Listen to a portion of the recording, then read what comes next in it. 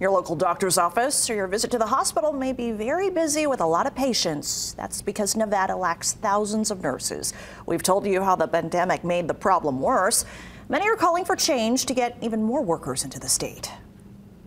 Because of shortages, there are nurses out there that may have higher, patients that they're having to care for because we simply don't have the workforce. Nevada's population keeps growing, and more locals will need a doctor and a nurse. State officials say we are short more than 4,000 registered nurses and are 48th in the nation in nurses per capita. Many healthcare workers, hospitals, and schools are asking the state to lure more workers here. Light for me because it's just cumbersome to have to apply for a license. Imelda Reyes recently moved here from Georgia to work for the UNLV School of Nursing as an Associate Dean of Advanced Education and practices in student health. She needed a new license to work in Nevada.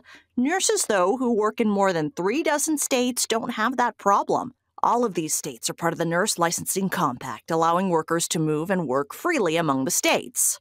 As I started realizing that 37 states were a part of it and didn't have this additional barrier, it does cause issues. We have students that are all over the country, and we have faculty. Reyes says it takes just a few days for a temporary Nevada license and 2 months for a permanent one, but it's an extra cost. Some nurses told state officials the process delayed their date to start work. Healthcare members are working 12 to 14 hours a day and seeing up to 10 patients an hour. The pandemic aggravated long-term systemic problems with turnover and burnout.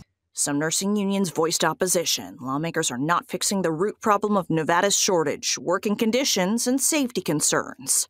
We have nurses who do not want to go back to the bedside because of conditions set up by their employers. The Nevada Hospital Association says the state also needs around 1,600 more doctors in different specialties.